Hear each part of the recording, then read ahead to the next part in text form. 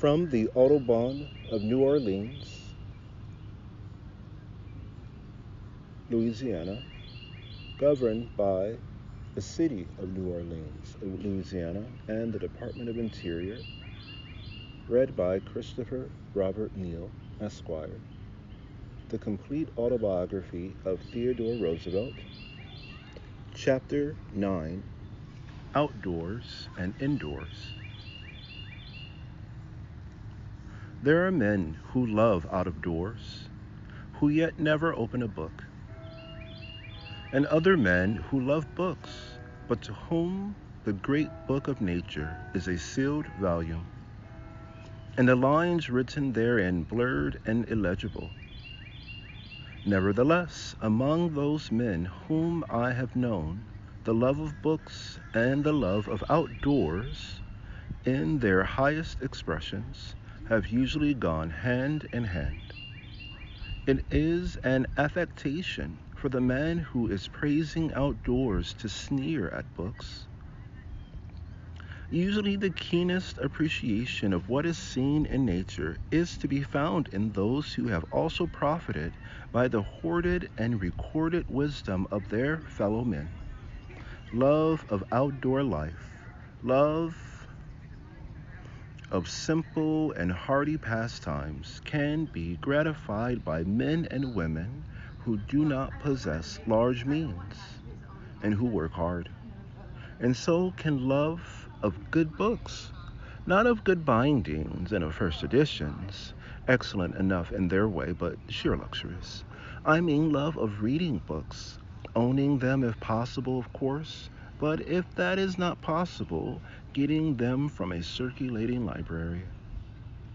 Sagamore Hill takes its name from the old Sagamore Mohannis who, as chief of his little tribe, signed away his rights to the land 2 centuries and a half ago. The house stands right on the top of the hill, separated by fields and belts of woodland from all other houses, and looks out over the bay and the sound. We see the sun go down beyond long reaches of land and of water. Many birds dwell in the trees round the house, or in the pastures and the woods nearby, and of course in winter gulls, loons, and wildfowl frequent the waters of the bay and the sound. We love all the seasons, the snows and bare woods of winter, the rush of growing things and the blossom spray of spring, the yellow grain, the ripening fruits and tasseled corn, and the deep leafy shades that are heralded by the green dance of summer, and the sharp fall winds that tear the brilliant banners with which the trees greet the dying year. The sound is always lovely. In the summer nights we watch it from the piazza and see the lights of the tall Fall River boats as they steam steadily by.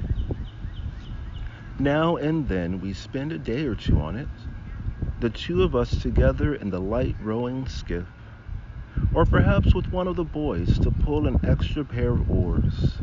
We land for lunch at noon under wind-beaten oaks on the edge of a low bluff, or among the wild plume bushes on a spit of white sand, while the sails of the coasting schooners gleam in the sunlight, and the tolling of the bell buoy comes landward across the waters. Long Island is not as rich in flowers as the valley of the Hudson, yet there are many. Early in April, there is one hillside near us which glows like a tender flame with the white of bloodroot. About the same time we find the shy mayflower, the trailing arbutus, and although we rarely pick wildflowers, one member of the household always plucks a little bunch of mayflowers to send to a friend working in Panama, whose soul hungers for the northern spring. Then there are shadblow and delicate anemones about the time of the cherry blossoms. The brief glory of the apple orchards follow, and then the thronging dogwoods fill the forest with their radiance. And so flowers follow flowers until the springtime splendor closes with the laurel and the evanescent, honey-sweet locust bloom. The late summer flowers follow, the flaunting lilies, the cardinal flowers, and marshmallows and pale beach rosemary, and the goldenrod, and the asters when the afternoons shorten and we again begin to think of fires in the wide fireplaces. Most of the birds in our neighborhood are the ordinary home friends of the house and the barn, the woodlot and the pasture, but now and then the species make queer shifts. The cherry quails, alas, are rarely found near us now, and we no longer hear the whippoorwills at night. But some birds visit us now which formerly did not. When I was a boy, neither the black-throated green warbler nor the purple finch nested around us, nor were bobolinks found in our fields. The black-throated green warbler is now one of our commonest summer warblers. There are plenty of purple finches, and best of all, the bobolinks are far from infrequent. I had written about these new visitors to John Burroughs, and once when he came out to see me, I was able to show them to him. When I was president, we owned a little house in Western Virginia, a delightful house, to us at least, although only a shell of rough boards. We used sometimes to go there in the fall, perhaps at Thanksgiving, and on these occasions we would have quail and rabbits of our own shooting, and once in a while a wild turkey. We also went there in the spring. Of course, many of the birds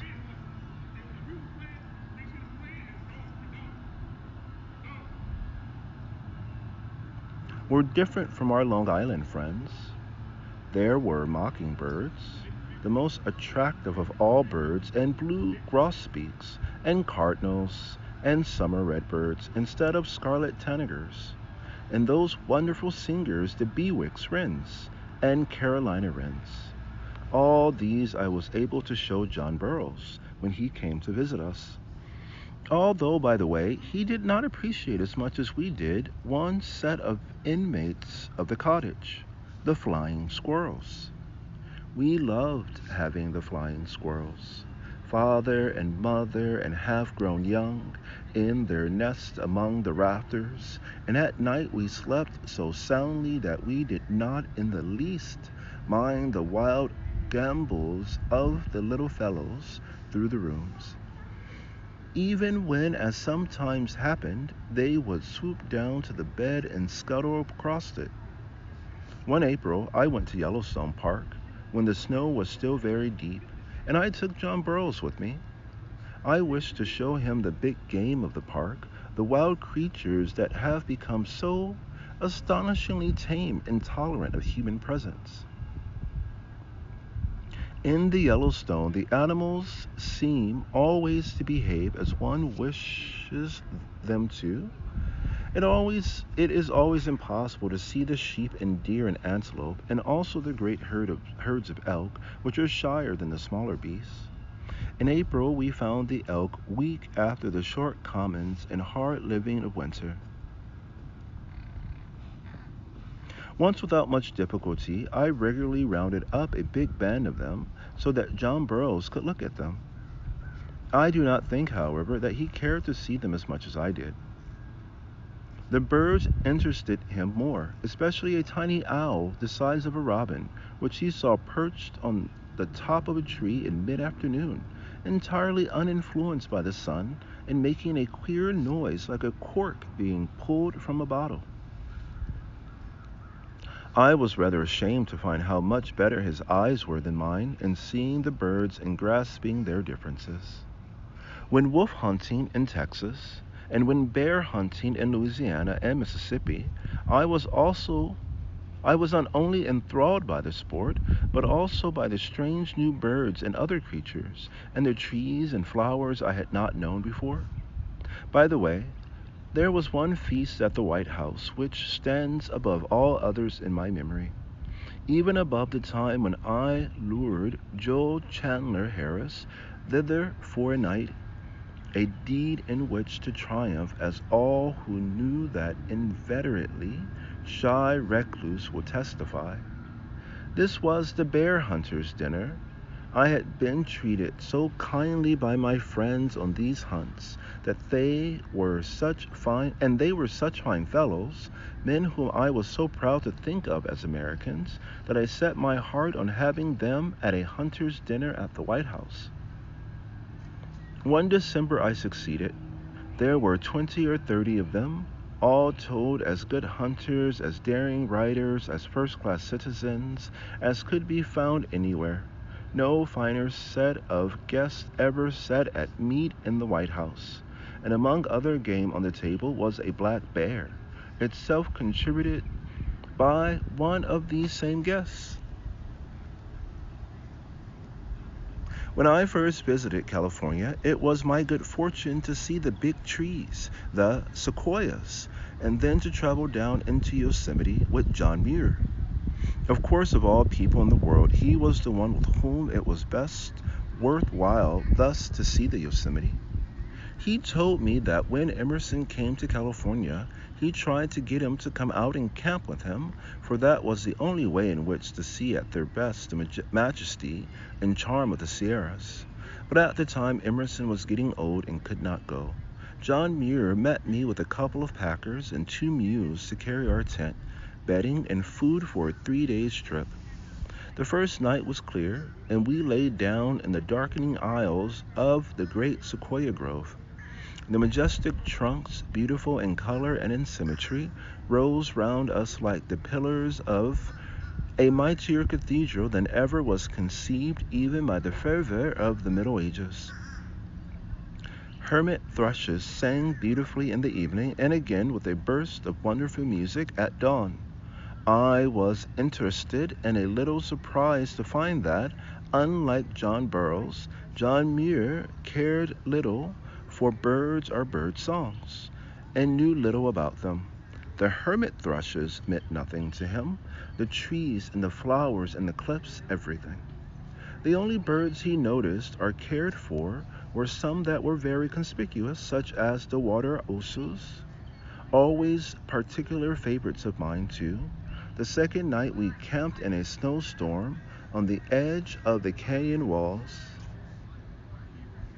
under the spreading limbs of a grove of mighty silver fir.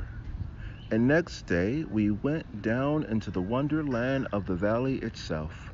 I shall always be glad that I was in the Yosemite with John Muir and in the Yellowstone with John Burroughs.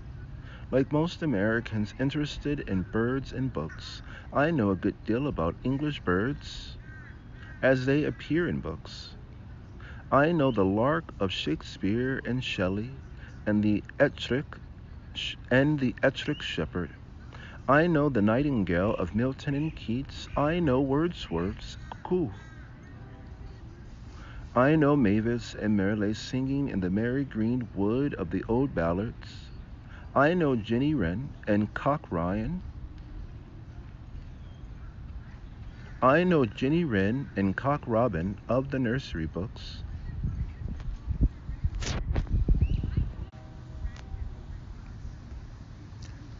Therefore, I had always much desired to hear the birds in real life, and the opportunity offered in June 1910 when I spent 2 or 3 weeks in England. As I could snatch but a few hours from a very exciting round of pleasures and duties, it was necessary for me to be with some companion who could identify both song and singer. in Sir Edward Grey, a keen lover of outdoor life in all its phases, and a delightful companion who knows the songs and ways of English birds as very few do know them. I found the best guide. We left London on the morning of June 9, 24 hours before I sailed from Southampton. Getting off the train at Basingstoke, we drove to the pretty, smiling valley of Itchen. Here we tramped for 3 or 4 hours, then again drove, this time to the edge of the New Forest, where we first took tea at an inn, and then tramped through the forest to an inn on its other side, at Brockenhurst. At the conclusion of our walk, my companion made a list of the birds we had seen, putting an asterisk opposite those which we had heard sing.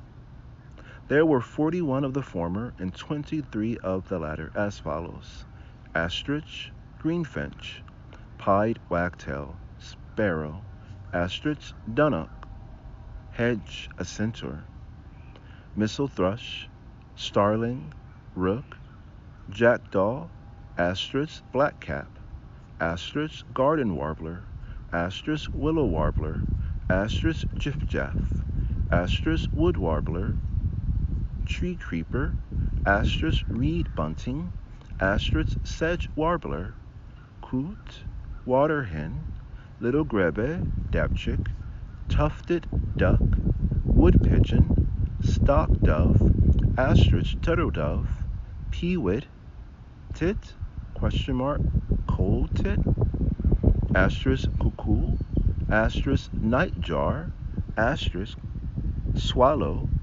martin, swift, pheasant, partridge. The valley of the Itchen is typically the England that we know from novel and story and essay. It is very beautiful in every way, with a rich, civilized, fertile beauty, the rapid brook twisting among its reed beds, the rich green of trees and grass, the stately woods, the gardens and fields, the exceedingly picturesque cottages, the great handsome houses standing in their parks. Birds were plentiful. I know but few places in America where one would see such an abundance of individuals, and I was struck by seeing such large birds as coots, water hens, grebes, tufted ducks, pigeons, and peewits. In place in America as thickly settled as the valley of the Itchen, I should not expect to see any like number of birds of this size, but I hope that the efforts of the Audubon societies and kindred organizations will gradually make themselves felt until it becomes a point of honor, not only with the American man, but with the American small boy, to shield and protect all forms of harmless wildlife. True sportsmen should take the lead in such a movement, for if there is to be any shooting, there must be something to shoot. The prime necessity is to keep and not kill out even the birds which in legitimate numbers may be shot. The New Forest is a wild, uninhabited stretch of heath and woodland, many of the trees gnarled and aged, and its very wildness, the lack of cultivation, the ruggedness, made it strongly attractive in my eyes, and suggested my own country. The birds, of course, were much less plentiful than beside the Itchen. The bird that most impressed me on my walk was the blackbird. I had already heard nightingales in abundance near Lake Como, and had also listened to larks, but I had never heard either the blackbird, the song thrush, or the black-cap warbler. And while I knew that all three were good singers, I did not know what really beautiful singers they were. Blackbirds were very abundant, and they played a prominent part in the chorus, which we heard throughout the day on every hand, though perhaps loudest the following morning at dawn. In its habits and manners, the blackbird strikingly resembles our American robin, and indeed looks exactly like a robin with a yellow bill and coal-black plumage. It hops everywhere over the lawns, just as our robin does, and it lives and nests in the gardens in the same fashion. Its song has a general resemblance to that of our robin, but many of the notes are far more musical, more like those of our wood thrush. Indeed, there were individuals among those we heard certain of whose notes seemed to me almost equal in point of melody the chimes of the wood thrush. And the highest possible praise for any songbird is to liken its song to that of the wood thrush or hermit thrush. I certainly do not think that the blackbird has received full justice in the books. I know that he was a singer, but I really had no idea how fine a singer he was. I suppose one of his troubles has been his name, just as with our own catbird. When he appears in the ballads as the Merula, bracketed with his cousin the mavis, the song thrush, it is far easier to recognize him as the master singer that he is. It is a fine thing for England to have such an asset of the countryside, a bird so common, so much in evidence, so fearless, and such a really beautiful singer. The thrush is a fine singer too, a better singer than our American robin, but to my mind not the best, quite as good as the blackbird at its best. But to my mind not at the best, quite as good as the blackbird at its best, although often I found difficulty in telling the song of one from the other.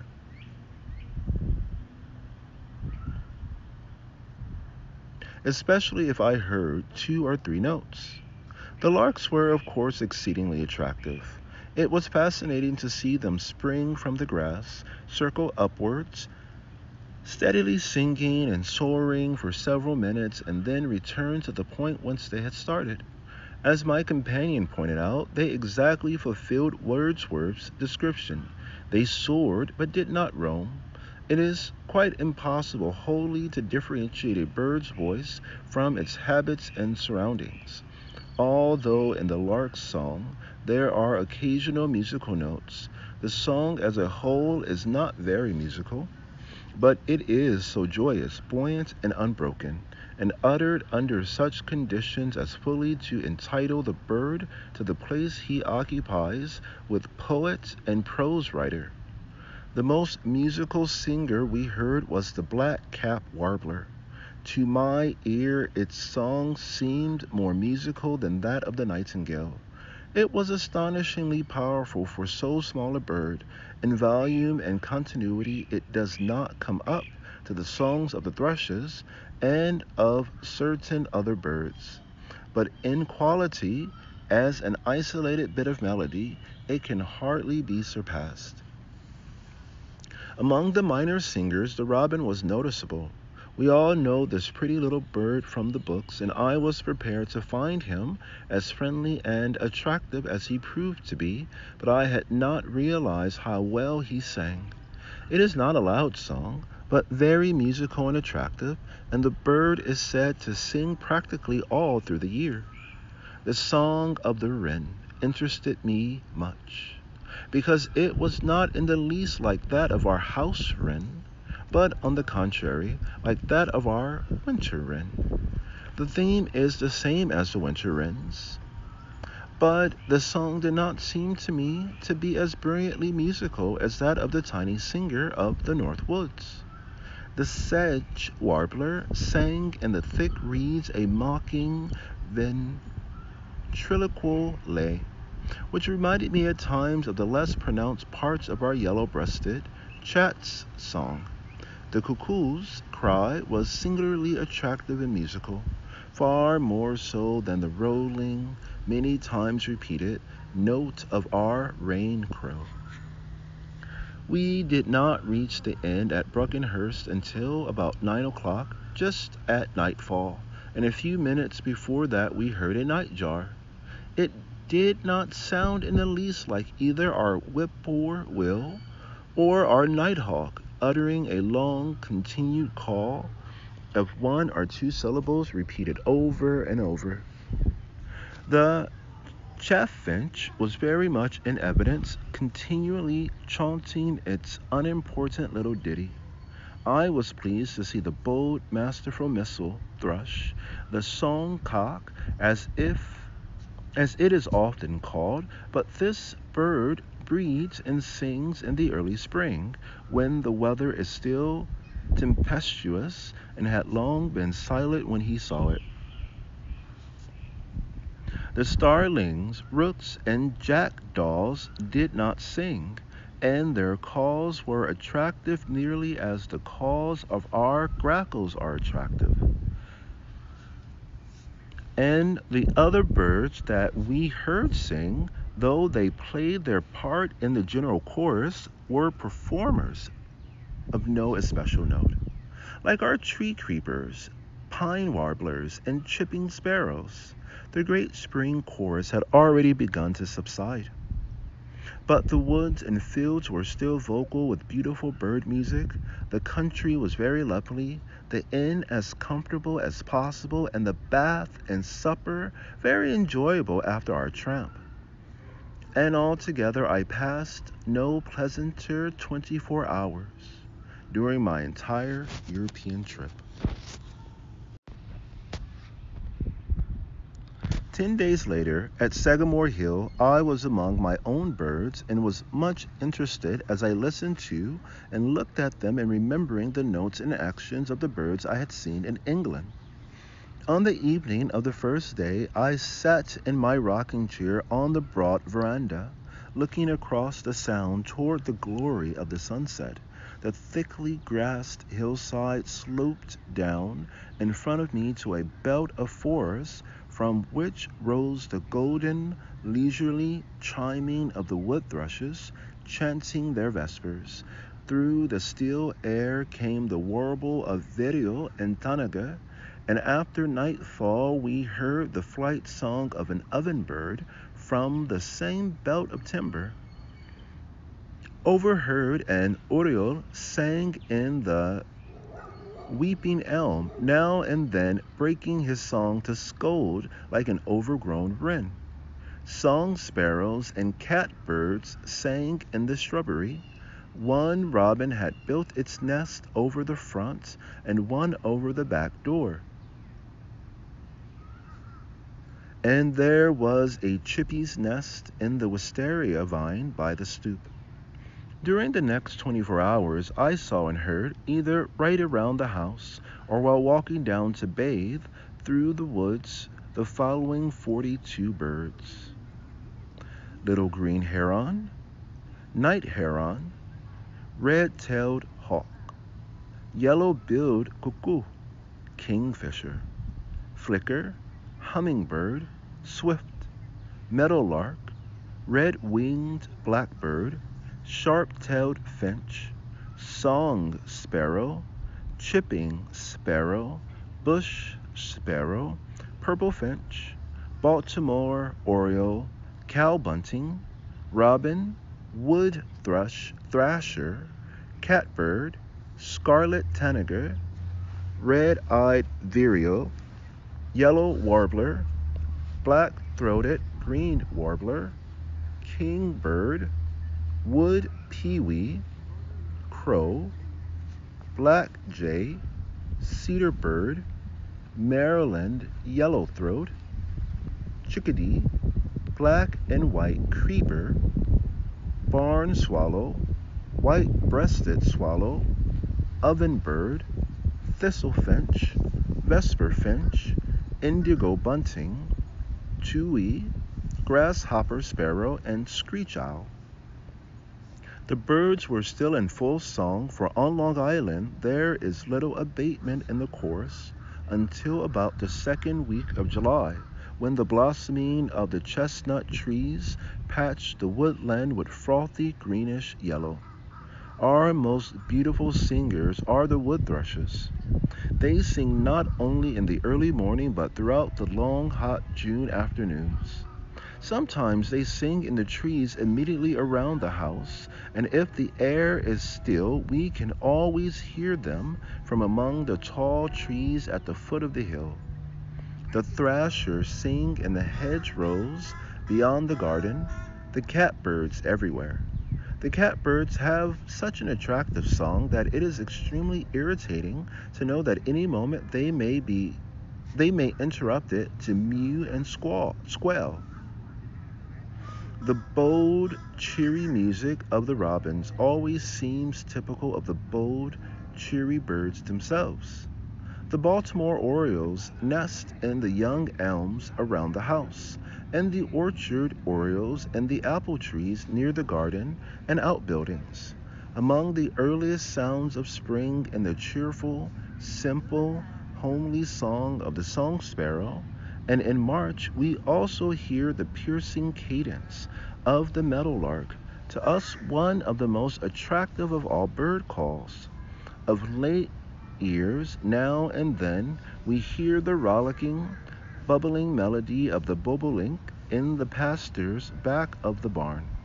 And when the full chorus of these and of many other of the singers of spring is dying down, there are some true hot weather songsters, such as the brilliantly hued indigo bunting and thistlefinches.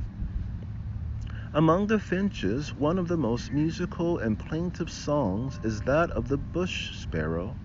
I do not know why the books call it field sparrow, for it does not dwell in the open fields like the vesper finch, the savanna sparrow, and grasshopper sparrow, but among the cedars and bayberry bushes and young locusts, in the same places where the prairie warbler is found.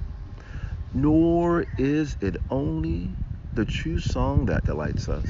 We love to hear the flickers call, and we readily pardon any one of their number which, as occasionally happens, is bold enough to wake us in the early morning by drumming on the shingles of the roof.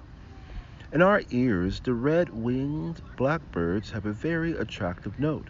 We love the screaming of the red-tailed hawks as they soar high overhead, and even the calls of the night heron that nest in the tall water maples by one of the wood ponds of our place, and the little green herons that nest beside the salt marsh. It is hard to tell just how much of the attraction in any bird note lies in the music itself and how much in the associations. This is what makes it so useless to try to compare the bird songs of one country with those of another. A man who is worth anything can no more be entirely partial to speaking of the bird songs with which, from his earliest childhood, he has been familiar, than he can be entirely impartial in speaking of his own family. At Sagamore Hill, we love a great many things: birds and trees and books and all things beautiful, and horses and rifles and children, and hard work and the joy of life. We have great fireplaces, and in them the logs roar and crackle during the long winter evenings. The big piazza is for the hot, still afternoons of summer. As in every house, there are things that appeal to the householder because of their associations, but which would not mean much to others. Naturally, any man who has been president and filled other positions accumulates such things, with scant regard to his own personal merits. Perhaps our most cherished possessions are a Remington bronze, the Bronco Buster, given me by my men when the regiment was mustered out, and a big Tiffany silver vase given to Mrs. Roosevelt by the enlisted men of the battleship Louisiana after we returned from a cruise on her to Panama. It was a real surprise gift, presented to her in the White House on behalf of the whole crew by 4 as strapping men of war's men as ever swung a turret or pointed a 12-inch gun. The enlisted men of the Army I already knew well. Of course, I knew well the officers of both Army and Navy. But the enlisted men of the Navy I only grew to know well when I was president. On the Louisiana, Mrs. Roosevelt and I once dined at the Chief Petty Officer's mess. And on another battleship, the Missouri, when I was in company with Admiral Evans and Captain Cowles, and again on the Sylph and on the Mayflower, we also dined as guests of the crew. When we finished our trip on the Louisiana, I made a short speech to the assembled crew, and at its close one of the petty officers, the very picture of what a man-of-war's man should look like, proposed 3 cheers for me in terms that struck me as curiously illustrative of America at her best. He said, "Now then, men, 3 cheers for Theodore Roosevelt, the typical American citizen." That was the way in which they thought of the American president, as a very good way too. It was an expression that would have come naturally only to men in whom the American principles of government and life were ingrained, just as they were ingrained in the men of my regiment. I need scarcely add, but I will add for the benefit of those who do not know, that this attitude of self-respecting identification of interest and purpose is not only compatible with, but can only exist when there is fine and real discipline, as thorough and genuine as the discipline that has always obtained in the most formidable fighting fleets and armies. The discipline and the mutual respect are complementary, not antagonistic. During the presidency, all of us, but especially the children, became close friends with many of the sailor men. The forebearers of the vase to Mrs. Roosevelt were promptly hailed as delightful big brothers by our 2 smallest boys, who at once took them to see the sights of Washington in the landau, the president's land ho. As with seafaring humor, our guests immediately stouted. Once after we were in private life again, Mrs. Roosevelt was in a railway station,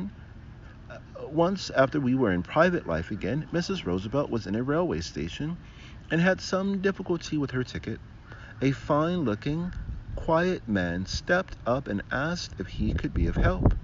He remarked that he had been one of the Mayflower's crew and knew us well, and in answer to a question explained that he had left the Navy in order to study dentistry, and added, a delicious touch, that while thus preparing himself to be a dentist, he was earning the necessary money to go on with his studies by practicing the profession of a prize fighter, being a good man in the ring.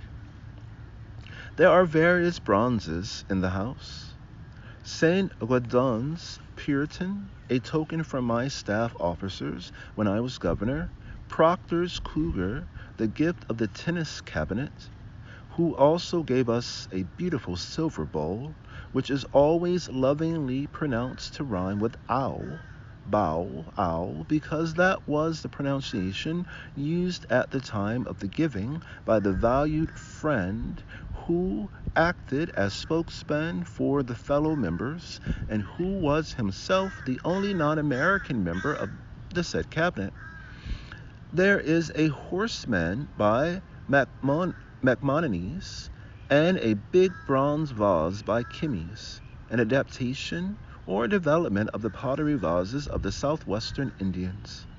Mixed with all of these are gifts from varied sources, ranging from a brazen Buddha sent me by the Dalai Lama, and a wonderful saucer, probably the Dalai Lama 12, and a wonderful saucer from the Emperor Menelik, to a priceless ancient samurai sword coming from Japan in remembrance of the Peace of Portsmouth, and a beautiful inlaid miniature suit of Japanese armor given me by a favorite hero of mine, Admiral Togo, when he visited Sagamore Hill.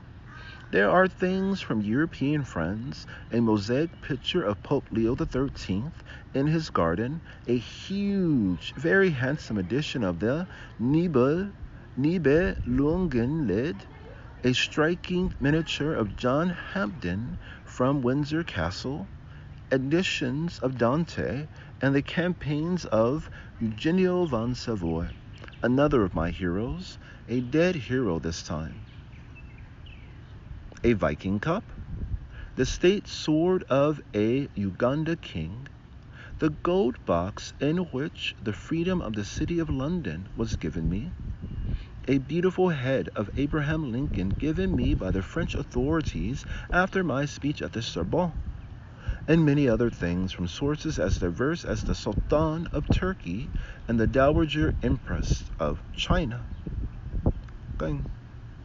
Then there are things from home friends, a polar bear skin from Perry, a Sioux buffalo robe with, on it, painted by some long-dead Sioux artist, the picture story of Custer's fight, a bronze portrait plaque of Joel Chandler Harris, the candlestick used in sealing the Treaty of Portsmouth, sent me by Captain Cameron Winslow, a shoe worn by Dan Patch when he paced a mile in 1 minute 59 seconds, sent me by his owner.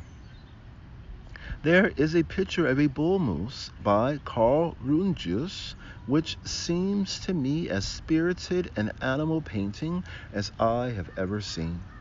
In the north room, with its tables and mantelpiece and desk and chests made of woods sent from the Philippines by army friends or by other friends for other reasons, with its bison and wapiti heads, there are 3 paintings by Marcus Simmons, where light and shadow meet, the porcelain towers, and the seats of the mighty. He is dead now, and he had scant recognition while he lived. Yet surely he was a great imaginative artist, a wonderful colorist, and a man with a vision more wonderful still. There is one of Lundgren's pictures of the Western Plains, and a picture of the Grand Canyon, and one by a Scandinavian artist who could see the fierce picturesqueness of workaday Pittsburgh, and sketches of the White House by Sargent and by Hopkinson Smith. The books are everywhere. There are as many in the north room and in the parlor. Is drawing room a more appropriate name than parlor? As in the library. The gun room at the top of the house, which incidentally has the loveliest view of all, contains many books than any of the other rooms, and they are particularly delightful books to browse among, just because they have not much relevance to one another, this being one of the reasons why they are relegated to their present abode. But the books have overflowed into all the other rooms too. I could not name any principle upon which the books had been gathered. Books are almost as individual as friends. There is no earthly use in laying down general laws about them. Some meet the needs of one person and some of another, and each person should beware of the book lover's besetting sin, of what Mr. Edgar Allan Poe calls the mad pride of intellectuality, taking the shape of arrogant pity for the man who does not like the same kind of books. Of course, there are books which a man or woman uses as instrument of a profession, law books, medical books, cookery books, and the like. I am not speaking of these, for they are not properly books at all. They come in the category of timetables, telephone directories, and other useful agencies of civilized life. I am speaking of books that are meant to be read. Personally, granted that these books are decent and healthy, the one test to which I demand that they all submit is that of being interesting. If the book is not interesting to the reader, then in all but an infinitesimal number of cases, if the book is not interesting to the reader, then in all but an infinitesimal number of cases it gives scant benefit to the reader. Of course, any reader ought to cultivate his or her taste so that good books will appeal to it, and that trash won't. But after this point has once been reached, the needs of each reader must be met in a fashion that will appeal to those needs. Personally, the books by which I have profited infinitely more than by any other have been those in which profit was a byproduct of the pleasure. That is, I read them because I enjoyed them, because I liked reading them, and the profit came in as part of the enjoyment. Of course, each individual is apt to have some special tastes in which he cannot expect that any but a few friends will share. Now, I am very proud of my big game library. I suppose there must be many big game libraries in continental Europe, and possibly in England, more extensive than mine, but I have not happened to come across any such library in this country.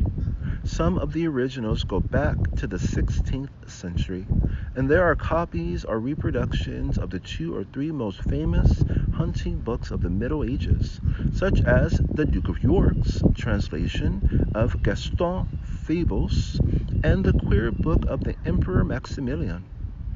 It is only very occasionally that I meet anyone who cares for any of these books. On the other hand, I expect to find many friends who will turn naturally to some of the old or the new books of poetry or romance or history to which we of the household habitually turn. Let me add that ours is in no sense a collector's library. Each book was procured because some of the family wished to read it. We could never afford to take over much thought for the outsides of books. We were too much interested in their insides. Now and then I am asked to what books a statesman should read, and my answer is poetry and novels, including short stories under the head of novels. I don't mean that he should read only novels and modern poetry. If he cannot also enjoy the Hebrew prophets and the Greek dramatists, he should be sorry. He ought to read interesting books on history and government, and books of science and philosophy. And really good books on these subjects are as enthralling as any fiction ever written in prose or verse.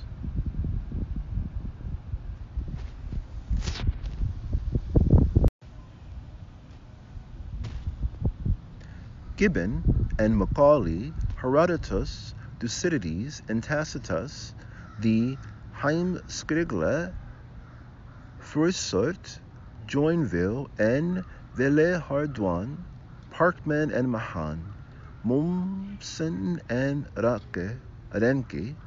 Why? There are scores and scores of solid histories, the best in the world, which are as absorbing as the best of all the novels, and of as permanent value. The same thing is true of Darwin and Huxley and Carlyle and Emerson, and parts of Kant, and volumes like Sutherland's Growth of the Moral Instinct, or Acton's Essays and Lounsbury's Studies.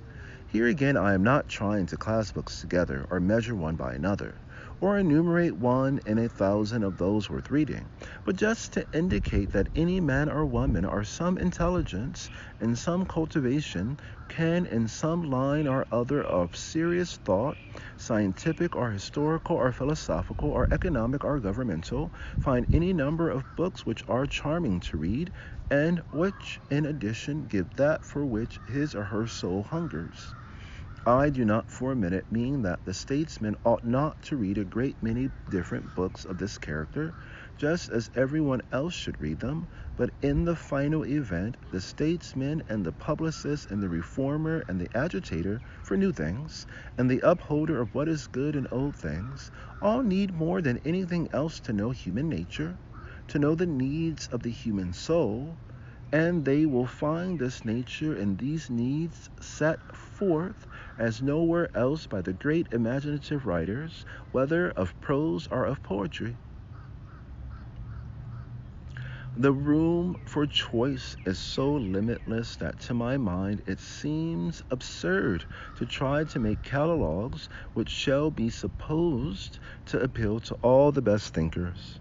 This is why I have no sympathy whatever with writing lists of the 100 best books or the 5-foot library.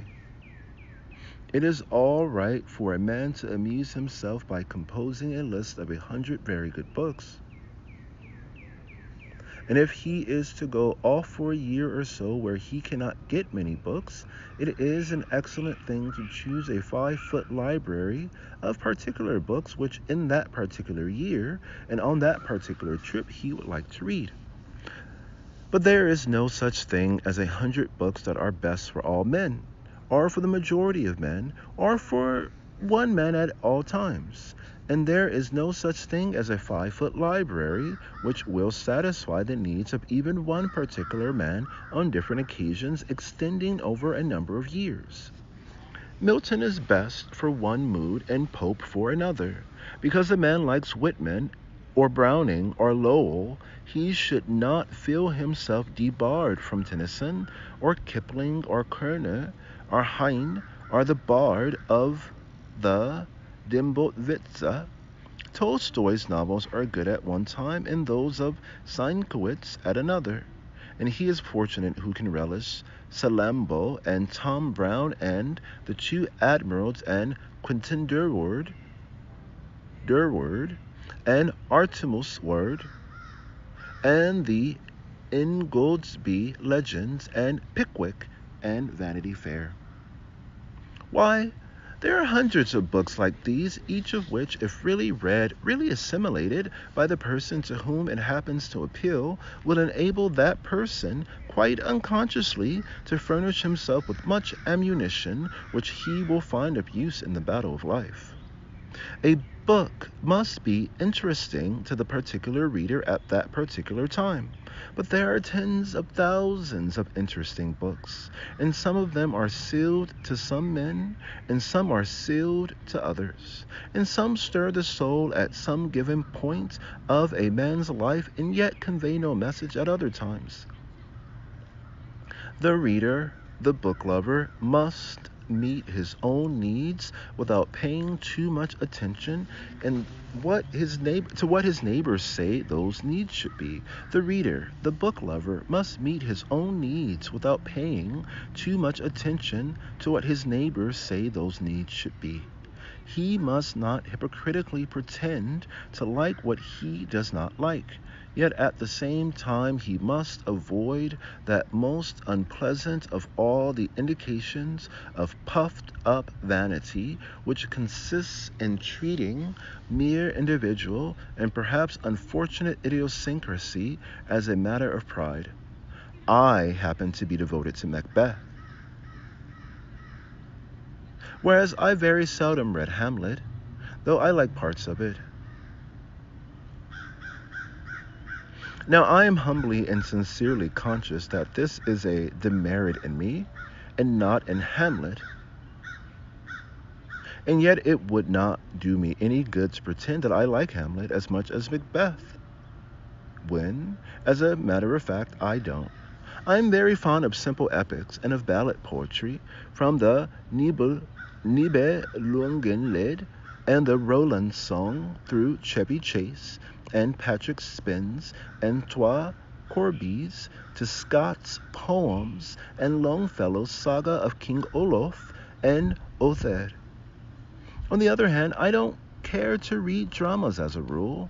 I cannot read them with enjoyment unless they appeal to me very strongly. They must almost be Aeschylus. They must almost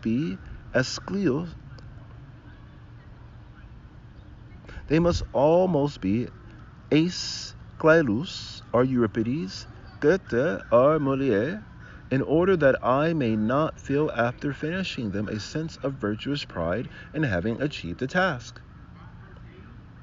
Now, I would be the first to deny that even when the most delightful old English ballad should be put on par with any one of scores of dramatic works by authors whom I have not mentioned, I know that each of these dramatists has written what is of more worth than the ballad, only I enjoy the ballad, and I don't enjoy the drama, and therefore the ballad is better for me. And this fact is not altered by the other fact that my own shortcomings are to blame in the matter. I still read a number of Scott's novels over and over again, whereas if I finish anything by Miss Austen, I have a feeling that duty performed is a rainbow to the soul. Duty performed is a rainbow to the soul. But other book lovers who are very close kin to me, and whose taste I know to be better than mine, read Miss Austen all the time. And moreover, they are very kind and never pity me in too offensive a manner for not reading her myself. Aside from the masters of literature, there are all kinds of books which one person will find delightful, and which he certainly ought not to surrender just because nobody else is able to find as much in the beloved volume. There is on our bookshelves a little pre-Victorian novel or tale called The Semi-Attached Couple. It is told with much humor. It is a story of gentlefolk who are really gentlefolk, and to me it is altogether delightful. But outside the members of my own family, I have never met a human being who had ever heard of it, and I don't suppose I shall ever meet one. I often enjoy a story by some living author so much that I write to tell him so, or to tell her so.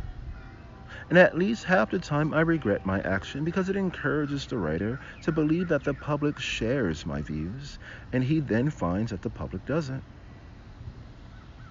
Books are all very well in their way, and we love them at Sagamore Hill, but children are better than books. Sagamore Hill is one of 3 neighboring houses in which small cousins spend very happy years of childhood. In the 3 houses there were, at one time, 16 of these small cousins all told, and once we ranged them in order of size and took a photograph. There are many kinds of success in life worth having. It is exceedingly interesting and attractive to be a successful businessman, or railwayman, or farmer, or a successful lawyer, or doctor, or a writer, or a president, or a ranchman, or the colonel of a fighting regiment, or to kill grizzly bears and lions.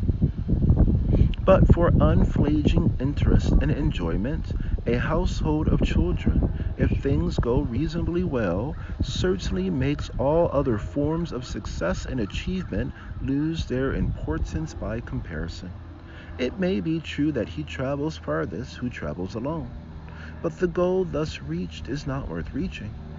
And as for a life deliberately devoted to pleasure as an end, why, the greatest happiness is the happiness that comes as a byproduct of striving to do what must be done, even though sorrow is met in the doing.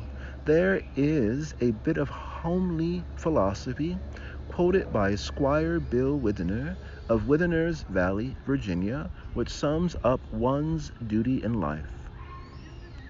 Do what you can with what you got, where you are.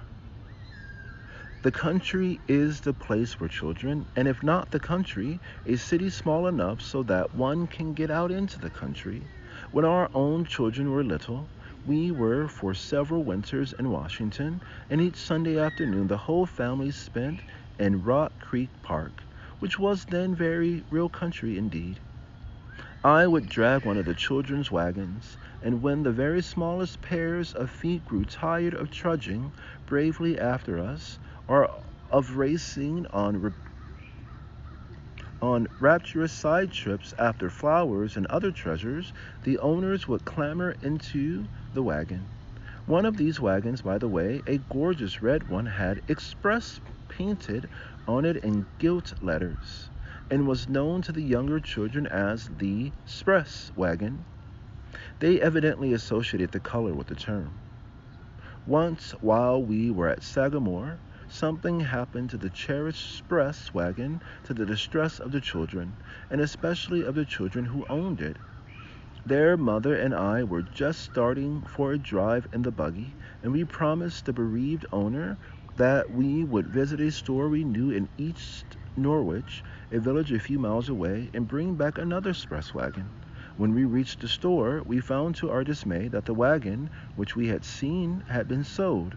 We could not bear to return without the promised gift, for we knew that the brains of small persons are much puzzled when elders seem to break promises. Fortunately, we saw in the store a delightful little bright red chair and bright red table, and these were brought home and handed solemnly over to the expectant recipient, explaining that as there unfortunately was not a express wagon, we had brought him a express chair and express table. It worked beautifully. The express chair and table were received with such rapture that we had to get duplicates for the other small member of the family who was the particular crony of the proprietor of the new treasures. When their mother and I returned from a row, we would often see the children waiting for us, running like sand spiders along the beach.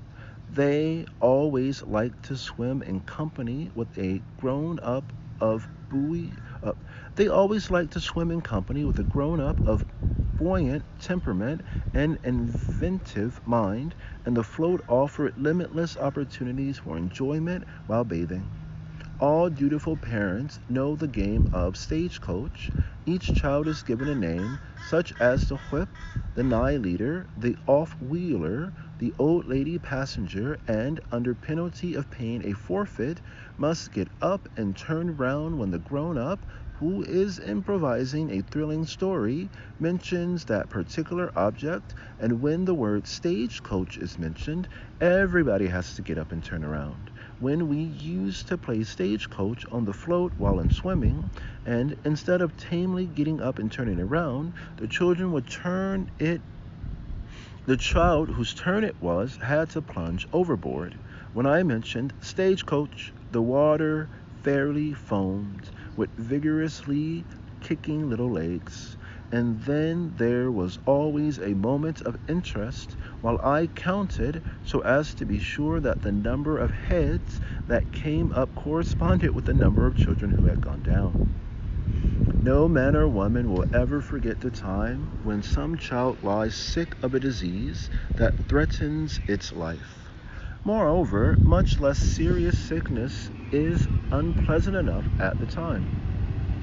Looking back, however, there are certain elements of comedy in certain of the less serious cases.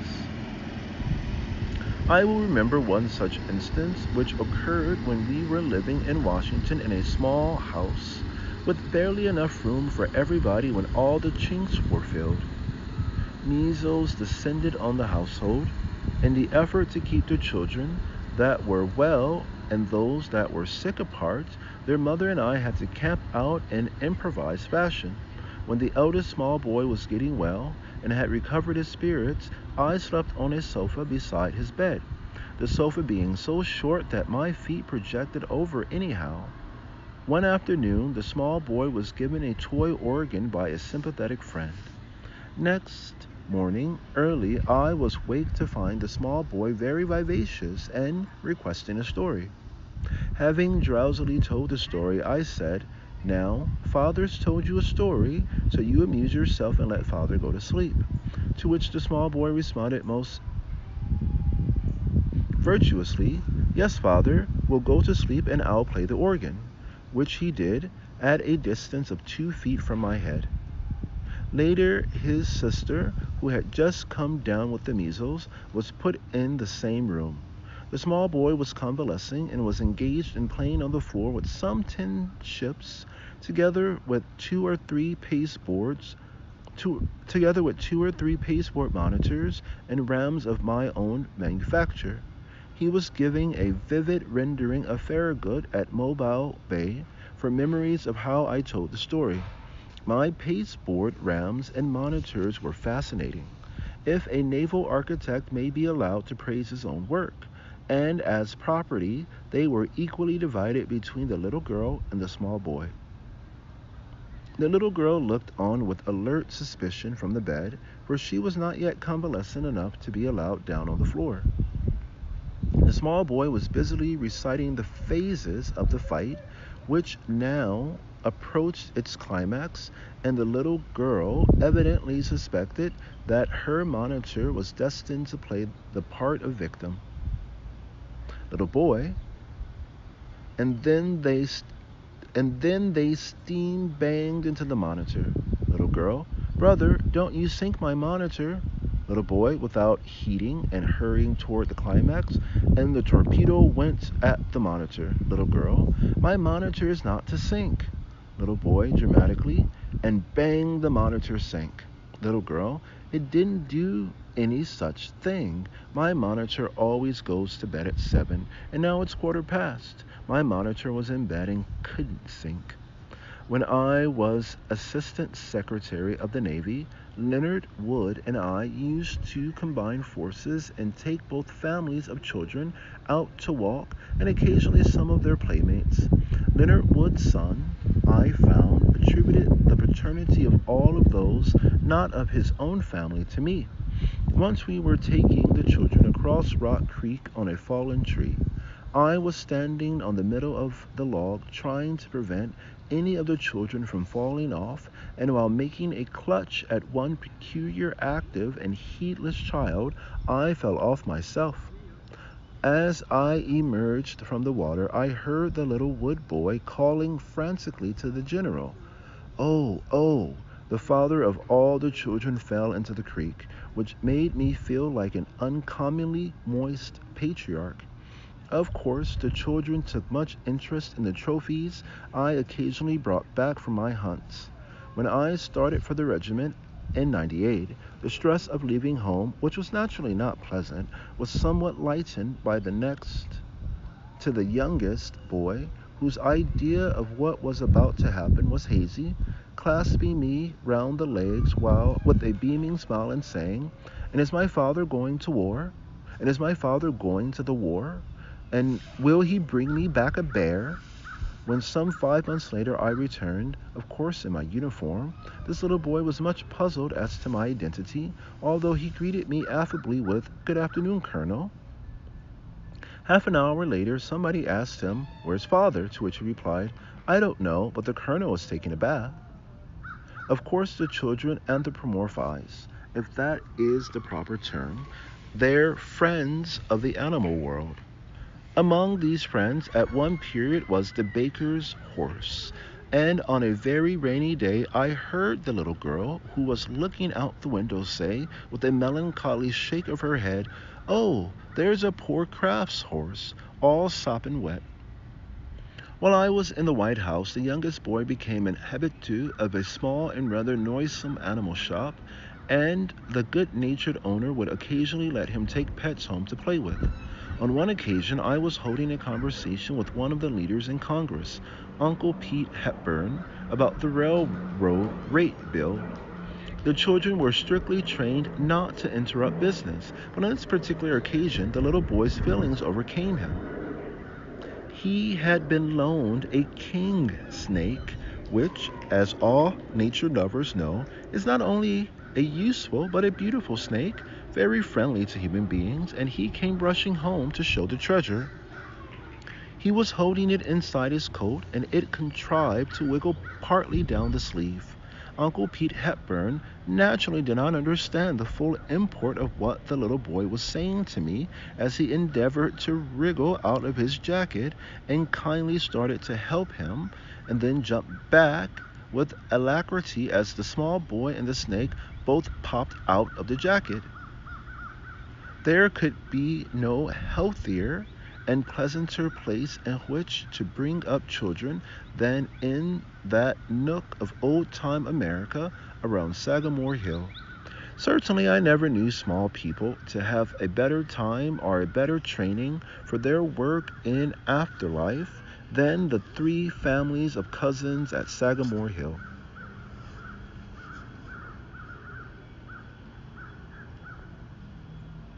It was real country, and speaking from the somewhat detached point of view of the masculine parent, I should say there was just the proper mixture of freedom and control in the management of the children.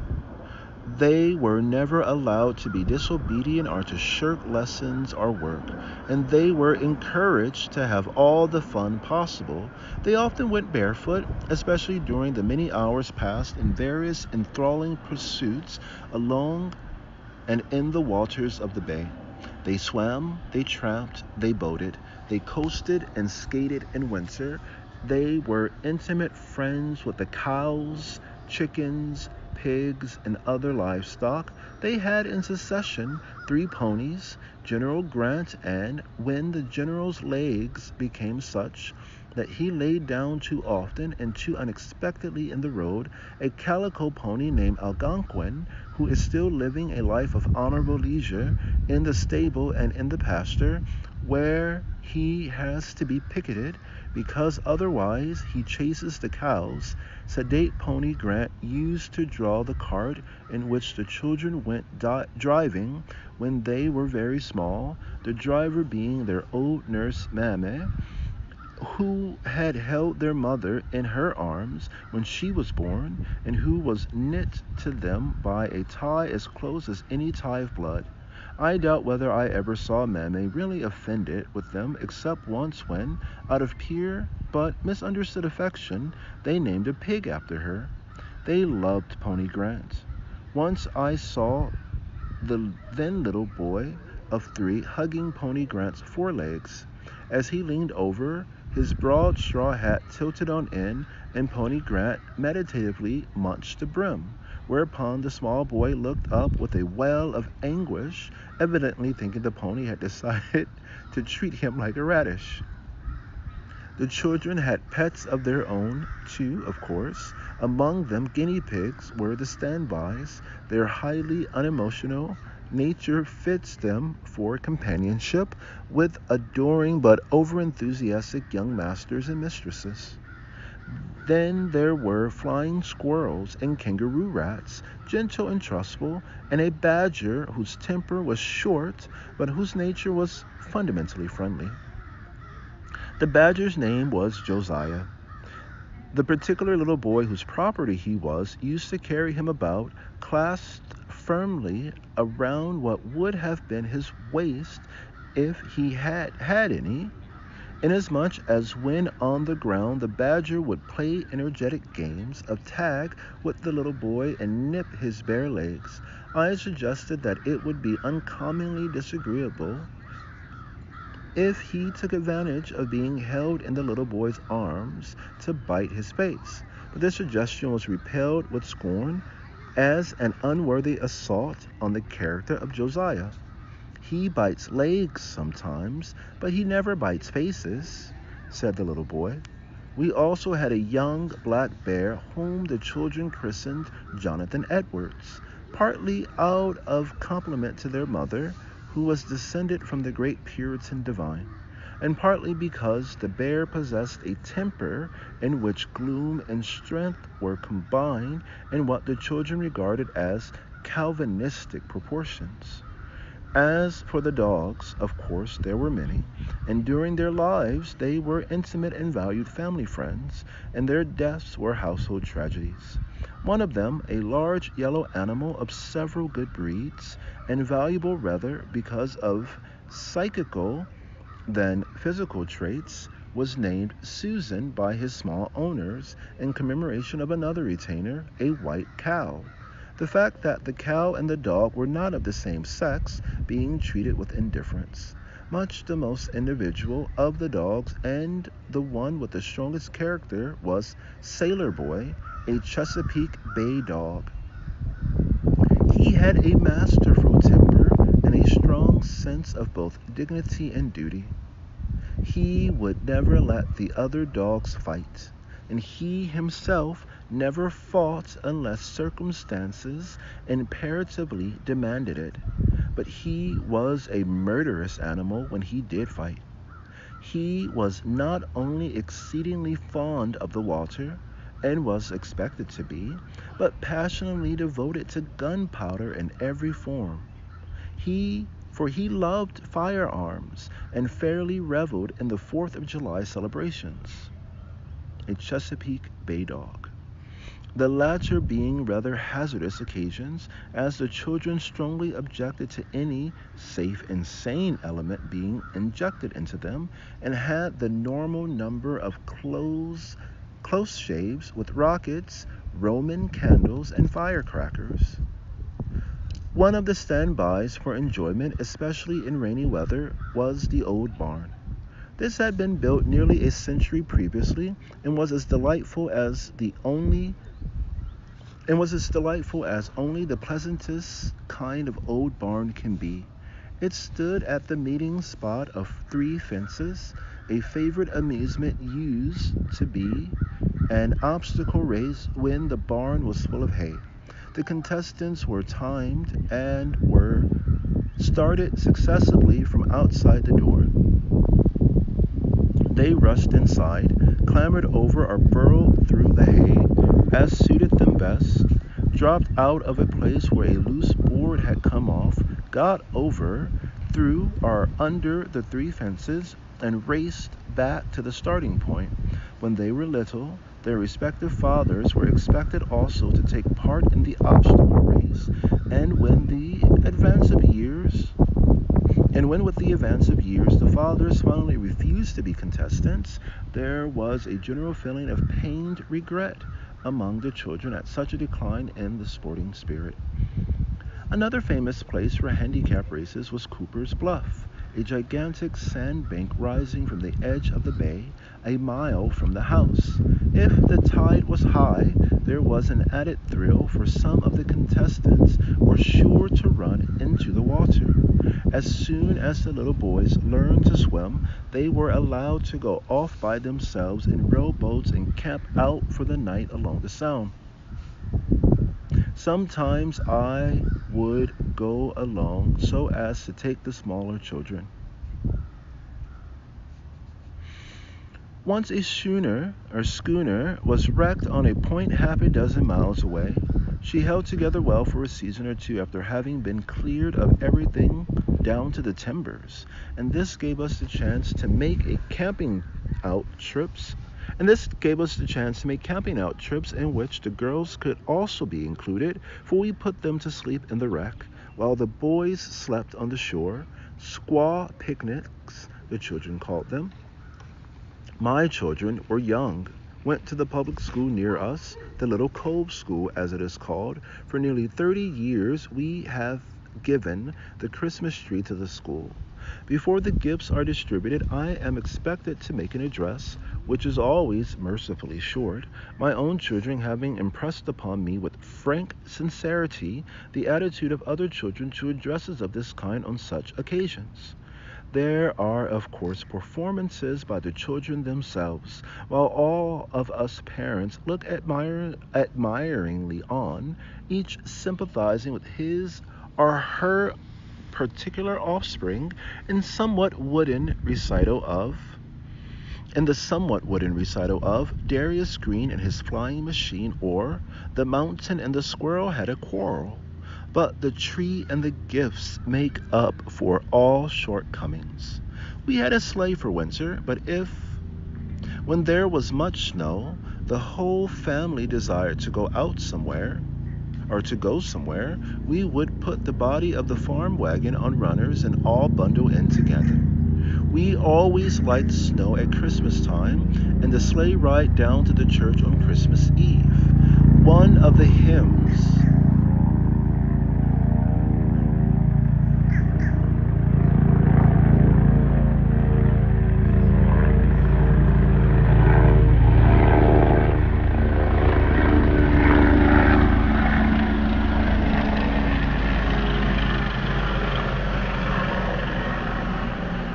One of the hymns always sung at this Christmas Eve festival begins, "It's Christmas Eve on the river, it's Christmas Eve on the bay." All good natives of the village firmly believe that this hymn was written here, and with direct reference to Oyster Bay. Although, if such were the case, the word river would have been taken in a hyperbolic sense, as the nearest approach to a river is the village pond. I used to share this belief myself until my faith was shaken by a Denver lady who wrote that she had sung that hymn when a child in Michigan, and that at the present time her little Denver babies also loved it, although in their case the river was not represented by even a village pond. When we were in Washington, the children usually went with their mother to the Episcopal church, while I went to the Dutch Reformed. But if any child misbehaved itself, it was sometimes sent next Sunday to church with me, on the theory that my companionship would have a sedative effect, which it did, and as I and the child walked along with rather constrained politeness, each eyeing the other with watchful readiness for the unexpected. On one occasion, when the child's conduct fell just short of warranting such extreme measures, his mother, as they were on the point of entering church, concluded a homily by a quotation which showed a certain haziness of memory concerning the marriage and baptismal services. "No, little boy, if this conduct continues, I shall think that you neither love, honor, nor obey me." However, the culprit was much impressed with a sense of shortcoming as to the obligations he had undertaken, so the result was as satisfactory as if the quotation had been from the right service. As for the education of the children, there was of course much of it that represented downright hard work and drudgery. There was also much training that came as a byproduct and was perhaps almost as valuable, not as a substitute but as an addition. After their supper, the children, when little, would come trotting up to their mother's room to be read to, and it was always a surprise to me to notice the extremely varied reading which interested them, from Howard Pyle's Robin Hood, Mary Alicia Owen's Voodoo Tales, and John Chandler Harris's Aaron in the Wild Woods, to Lycides and King John. If their mother was absent, I would try to act as vice mother, a poor substitute, I fear, superintending the supper and reading aloud afterwards. The children did not wish me to read the books they desired their mother to read, and I usually took such books as Hereward the Wake, or Guy Mannering, or The Last of the Mohicans, or else some story about a man-eating tiger or a man-eating lion from one of the hunting books in my library. These latter stories were always favorites, and as the authors told them in the first person, my interested auditors grew to know them by the name of the I stories, and regarded them as adventures, all of which happened to the same individual. When Selous, the African hunter, visited us, I had to get him to tell to the younger children 2 or 3 of the stories with which they were already familiar from my reading, and Selous is a most graphic narrator, and always enters thoroughly into the feeling not only of himself but of the opposing lion or buffalo. My own rendering of the incidents was cast entirely into the shade.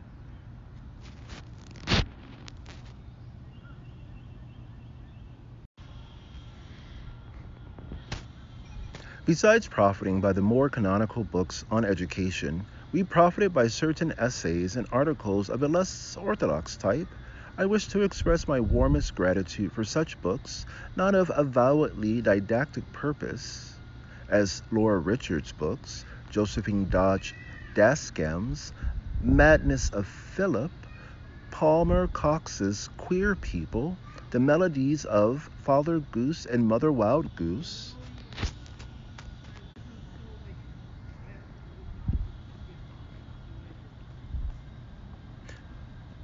Flandrau's Mrs. White's, Mira Kelly's stories of her Little East Side pupils, and Michelson's Madigans. It is well to take duties in life generally seriously. It is also well to remember that a sense of humor is a healthy anti-scorbutic to that portentous seriousness which defeats its own purpose. Occasionally, bits of self-education proved of unexpected help to the children in latter years. Like other children, they were apt to take to bed with them treasures which they particularly esteemed. One of the boys, just before his 16th birthday, went moose hunting with the family doctor and close personal friend of the entire family, Alexander Lambert. One night overtook them before they camped, and they had to lie down just where they were. Next morning, Dr. Lambert rather enviously congratulated the boy on the fact that stones and roots evidently did not interfere with the soundness of his sleep. To which the boy responded, "Well, doctor, you see it isn't very long since I used to take 14 china animals to bed with me every night." As the child grew up, Sagamore Hill remained delightful for them. As the children grew up, Sagamore Hill remained delightful for them. There were picnics and riding parties. There were dances in the North Room, sometimes fancy dress dances and open-air plays on the green tennis court of one of the cousins' houses. The children are no longer children now. Most of them are men and women working out their own fates in the big world. Some in our own land, others across the great oceans or where the Southern Cross blazes in the tropic nights. Some of them have children of their own. Some are working at one thing, some at another, in cable ships, in business offices, in factories, in newspaper offices, building steel bridges, bossing gravel trains and steam shovels, or laying tracks of superintending freight traffic. They have had their share of accidents and escapes. As I write, word comes from a far-off land that one of them, whom Seth Bullock used to call Kim, because he was the friend of all mankind, while bossing a dangerous but necessary steel structural job, has had 2 ribs and 2 back teeth broken and is back at work. They have known and they will know joy and sorrow, triumph and temporary defeat, but I believe they are all better off because of their happy and healthy childhood. It is impossible to win the great prizes of life without running risk, and the greatest of all prizes are those connected with the home. No father and mother can hope to escape sorrow and anxiety, and there are dreadful moments when death comes very near those we love, but even if for the time being it passes by. But life is a great adventure, and the worst of all fears is the fear of living. There are many forms of success, many forms of triumph, but there is no other success that in any shape or way approaches that which is open to most of the many men and women who have the right ideals. There are the men and the women who see that it is the intimate and homely thing that count most. They are the men and women who have the courage to strive for the happiness which comes only with labor and effort and self-sacrifice, and only to those whose joy in life springs in part from power of work and sense of duty. End of chapter 9.